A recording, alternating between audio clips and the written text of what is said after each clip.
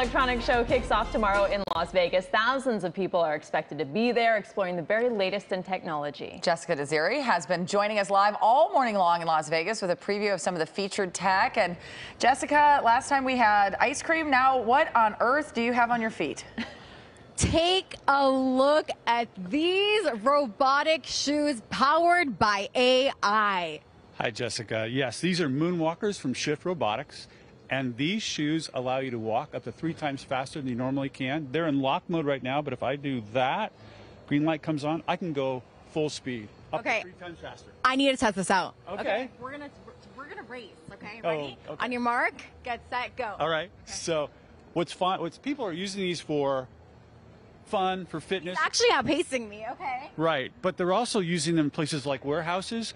And what we're finding is some warehouse workers walk up to 30,000 steps a day. These allow to cut that down to 13,000 steps in a day.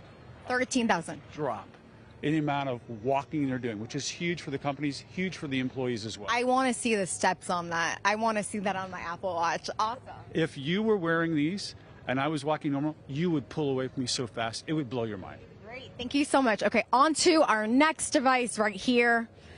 Imagine a ring controlling your at-home appliances. What is this? Hi, thanks Jessica. This Lotus is a wearable ring that controls objects at home by pointing. But unlike traditional smart home tech, there's no apps, no rewiring, and no internet. When you said no apps and no wiring, you literally just made me feel so happy because everything is tethered. So show us how this works. Yeah, so it's a simple 3-step process. Step 1, you put on the ring. There's a single button. Step 2, for any existing wall switch, you can attach the Lotus switch cover. And step 3, just point and click. Using infrared eliminates the need for apps, smartphones, and internet. Okay, so we see it right now used by a lamp. Where else can we see this? So it's whatever your wall switch controls. So we can control lights, fans, appliances, and because we're using infrared, we can also control televisions. Now, I'm seeing this for the elderly population, baby boomers. Usually you don't think of them in the tech space, but they actually are needing it more than anyone else. Imagine how this could help any household.